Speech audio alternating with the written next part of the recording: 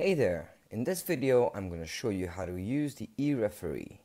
Rankedin has an integrated referee system which allows you to refer and live update the results for the matches from your events. While you referee the matches, others can follow the live updated results on their screen. There is also a court table screen where you can follow the results from all courts in the event.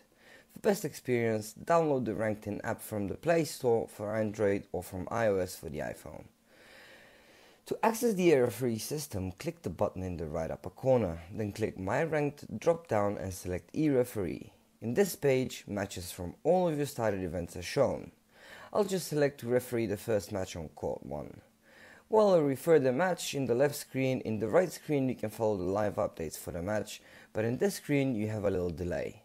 You can open a single court view and follow the match on the screen with real-time updates.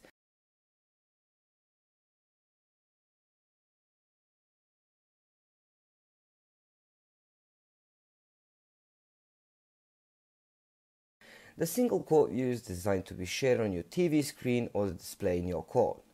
I will now finish the match. You can notice in the right screen that you have an info about finished matches and about the next upcoming match on the court.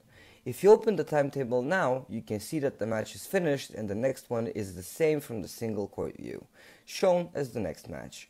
If you need any help, just contact us and our support team will be ready to assist you. See you in the next tutorials.